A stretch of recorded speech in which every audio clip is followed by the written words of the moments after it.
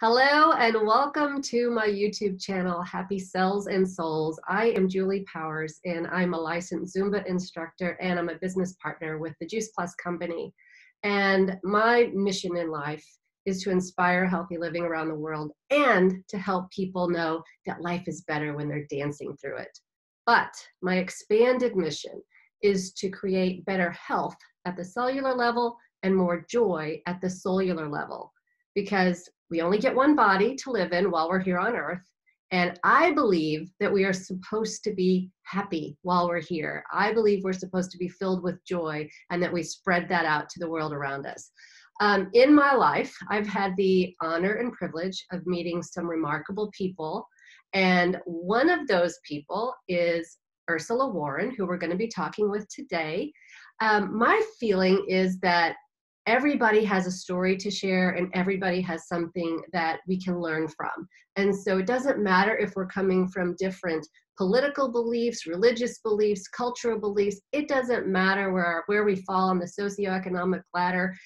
Everybody can learn something from every other person, because if we're not learning, we're not growing.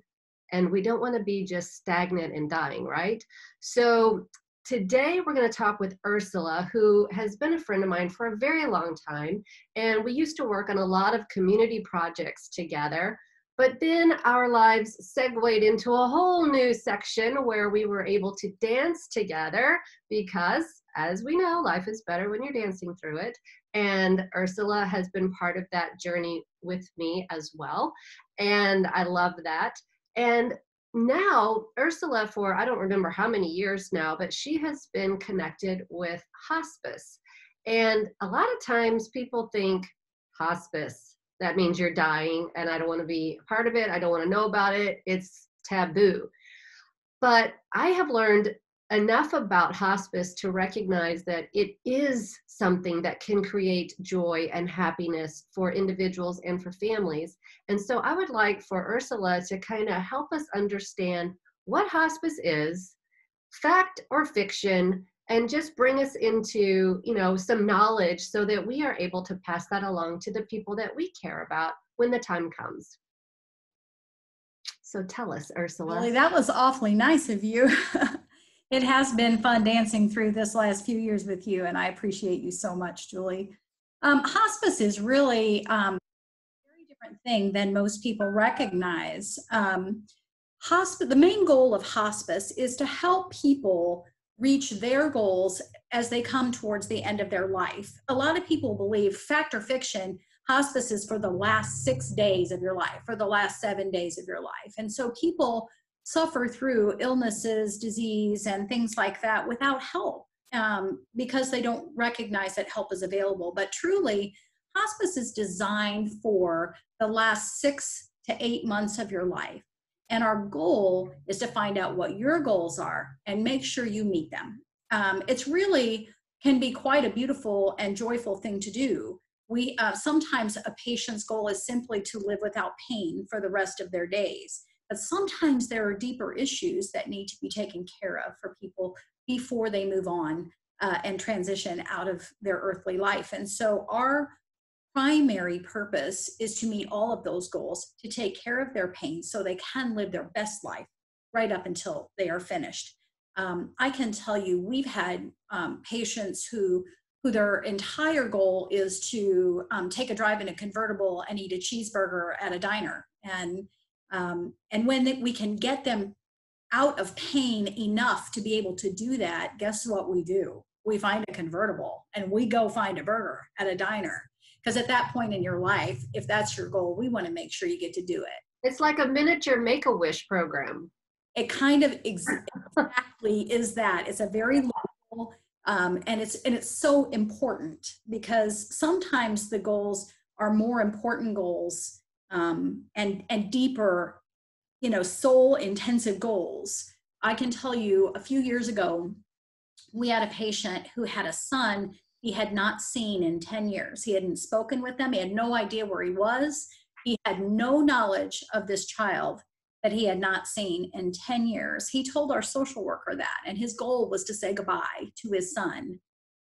It took us several weeks of searching, and we found him. Unfortunately, he was in prison. Oh my. Yes, which was very difficult. But what we couldn't do was work it out where he could come home and see his dad. But what we could do is take his dad to see him. So Ah. 2 nurses and a social worker, we went to prison and we visited his son one last time. Wow. Wow, what a blessing. And so that was something that never would have happened if hospice wasn't there to, put all the pieces together, right? Exactly. And the mailman's here. My dog is going to save me from him. So I apologize for that. My dog saves me every day from the wicked mailman. Right. Well, we understand, we have lives going on behind the camera, and so it's okay if there's background noise. I think that these stories that you're sharing, things that make us understand that hospice is not just about sitting with somebody in a dark room with a candle, holding their hand while they take their last breath, which is what I think a lot of people believe. And it's also not just for the patient. Hospice care is for enveloping the whole family, right? In this like big compassionate hug, and kind of seeing to the needs of the family while they watch their loved one transition. So can you tell us more about that? Absolutely. You're exactly right. We do take care of the patient, and that is so extremely important. But their family members, a lot of times, are dealing with something they've never dealt with before. It might be the biggest crisis of their lifetime. It might, whether it's a parent or a spouse, or sometimes it's even their child, an adult child. But we are also, the hospice I work for happens to take care of children who are terminally ill as well.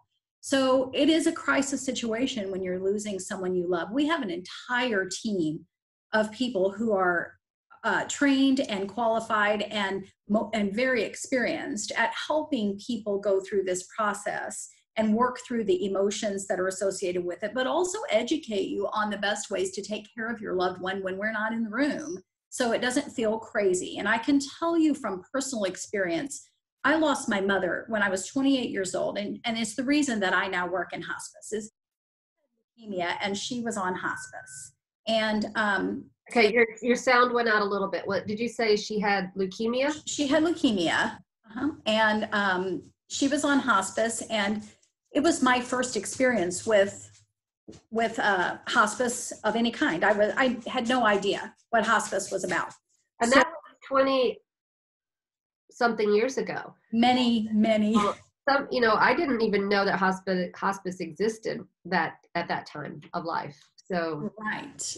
Me either. It was something so brand new that when the doctor said, well, there's nothing more we can do, we're going to call in hospice, we all went, oh my gosh, they're calling in hospice. It was horrifying. People think that's a death sentence. Yes, they do. That is another factor. Fiction is absolutely not a death sentence. Right. We don't change. We don't hasten death, nor do we hold it off. The process happens very naturally. What we do is keep your quality of life the very best it can be while that process takes place. But when my mother was on hospice, the hospice nurse, the very last day, my mom died on Christmas. So Christmas morning, we went to the hospital. We gathered around her. She was doing well that day, and she was in inpatient hospice at the hospital. We opened gifts. We had a wonderful day. And as evening went on, everyone went home except for me. And I sat with my mom, and she began to decline rapidly. Kidneys failed. Organs started shutting down. Her breathing, she had long periods of apnea. And I'm just a kid losing my mom, and I'm freaking out. I'm like, every time she'd stop breathing, I would yell, Mom, and she would breathe again. There was a nurse there from the hospice, and she sat with me the last few hours. And I said to her, I have a very important meeting at work tomorrow, and I have to be there. Am I going to be there? And she said, no, honey, you're not going to be there. Okay. Should I call the rest of the family? She said, yes, I think you should. So I did. They got there in plenty of time, and we were with Mom when she passed. So was this nurse. Her name is Kathy, by the way. I don't know her last name. I never knew her last name. But this was a long time ago, 1995. And I can see her face as clearly as I can see yours, because this crazy, awful thing that was happening in this room, she made it somehow okay, normal. Like we knew what to expect. She kept us apprised of what was happening. She helped us work through the entire process until my mom took her last breath. And I didn't recognize it at the time, but years later when I look back, I thought, I don't think I would have made it through that without Kathy. Right. Know how she impacted my life with what she did for my mother, but also for me.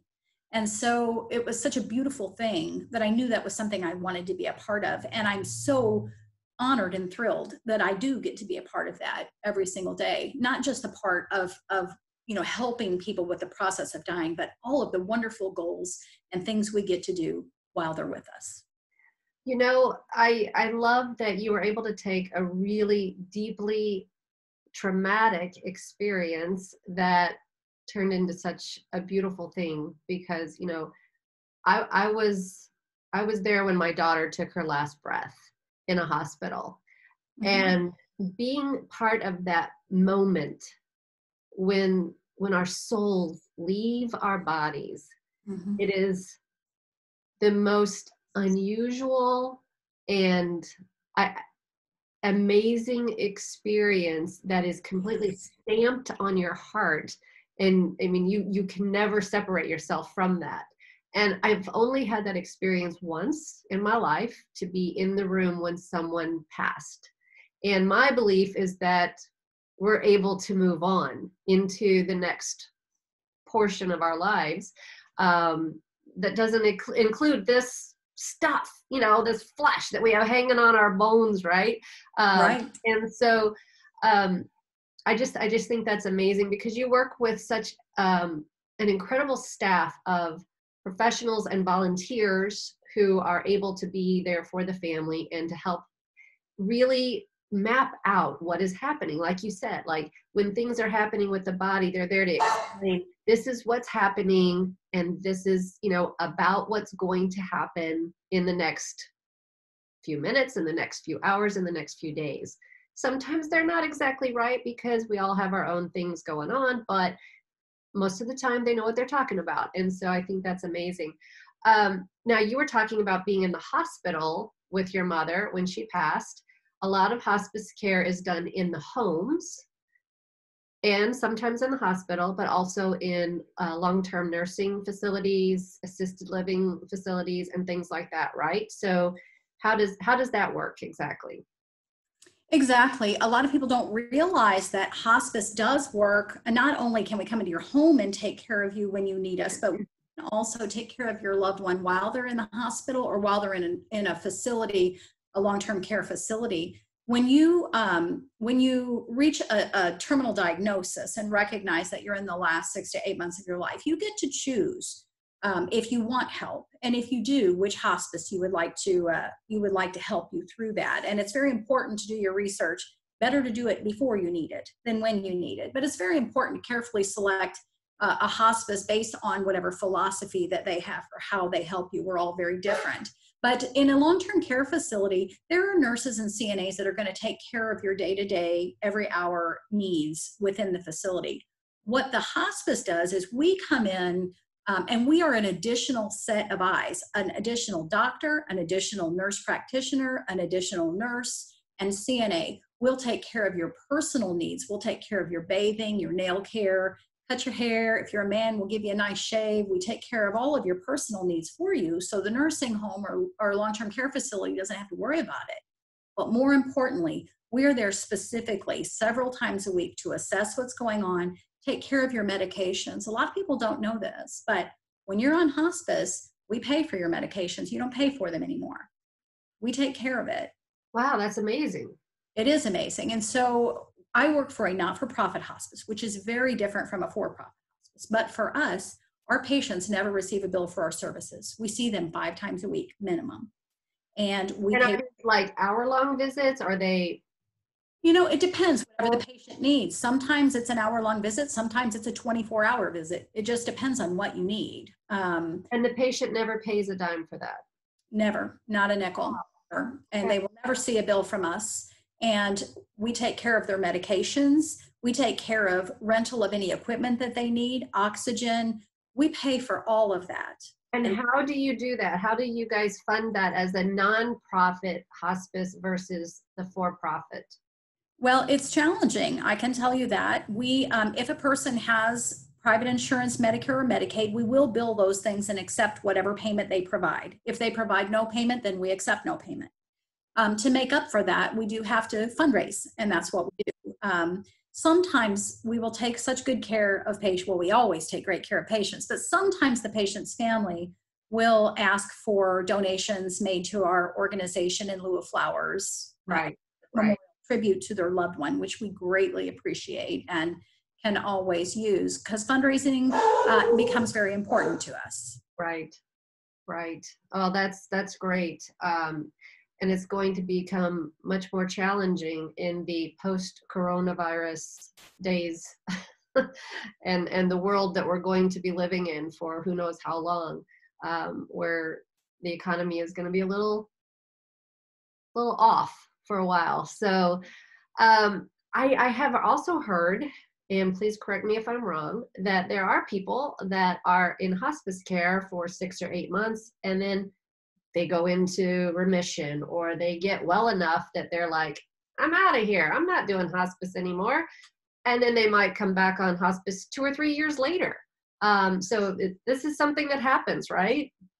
It does happen. We actually have graduations. We have people, we take such great care of them, their health improves, and it improves enough they don't need us anymore. And that is a very happy day for us, but it's an even more happy day for them. And we have had patients on our service multiple times. As their health would decline, we would go in and take care of them. And when they were well enough they didn't need us, we could discharge them, and they moved on until such time as they needed us again. And we're so glad when that can happen. That's the other piece of it's not a death sentence. You know, if you don't need us, it's always a choice. And if you don't need us, that's great. That makes us happy too. Right. So one of the fictional things that people might believe about hospice is that when you're in your last days, hospice comes in and starts cranking up the morphine, and they're like, please help me end this. And you're like, some Dr. Kevorkian service. But that is not the case. You are there to provide the utmost care and to make the last days or months for someone, or hours, to be the best possible without progressing them toward that end, right? So is there anything you want to say about that as well? You're absolutely right. We are asked frequently, can you help us? Can you help? I don't want to do this anymore. Can you help me? And the answer to that is no. That's not something we can do at all. But what we can do is make sure that you have the medication you need to control the pain that you have. But not only that, medication you may need to control your anxiety and fears, because it can be a very anxious time. My sister passed away from cancer many years ago, and she was on hospice, and she told me one time, I'm not afraid to die, but I'm terrified of the process. And so it can be very anxious and very upsetting trying to anticipate what is coming. So we can also provide counseling, but also medications if necessary to help control that anxiety, so it's not such a scary time. But what we never do is hasten death for anyone. But we also don't prolong it. We let the process of transitioning from this life to whatever your concept of the next life is. Like you, I believe that this is just a step in the process moving on to something else. But we let that happen very naturally and just provide as much relief as we can and as much joy as we can along the way. When a patient's pain and anxiety are controlled, they can meet their goals, do the things they really want to do with the rest of their days, and then pass very peacefully on into the next life. Well, I think that is a great way to end this conversation, in just saying that hospice can be very happy. And that's what I love about this life, is that we get to be happy while we're here. And you do work for a hospice facility, a hospice organization, nonprofit, as we said, that is in Missouri. And there are several offices, right, that you work with, or is it just the one? We're just one. We're actually small, independent, not-for-profit hospice. We have one office and we serve 9 counties. Okay, so that's why I was thinking that there were some smaller satellite offices, but it's just the one office. So what I'm going to do is I'm going to put the information in the text below this video as to how to contact you and your organization directly, so that if someone wants to find out more about, it is Serenity Hospice, and if they want to find out more about Serenity and how you can donate to it, how you can request services, or how you can maybe even become a volunteer to help, with the organization, then they'll be able to contact you directly. But again, doesn't matter where you live or what your insurance is, you should go ahead and look into the hospice services that are available in and around your area, because you may have a number of options. And in our area, we have a lot of options for hospice, and a couple that are not for profit and several that are for profit. And it's just what's going to make you the most comfortable with the staff members that are available. So seek out that information now, especially if you have someone who is in a health condition that could lead to needing hospice services in the near future. So anything else you want to just wrap this up with, Ursula? I would just say I'm very blessed to get to do this, because I believe it is a beautiful and wonderful thing to pass peacefully into the next life. And it's an honor to get to help people with that situation. I would love to answer any questions anyone would have. And if you'll put down the phone number in the comments, if you have questions at all, I would love to talk to them, and they can feel free to call me anytime. All right. Thank you so much for sharing this fact or fiction. Love it. Thank you, Julie. It was fun.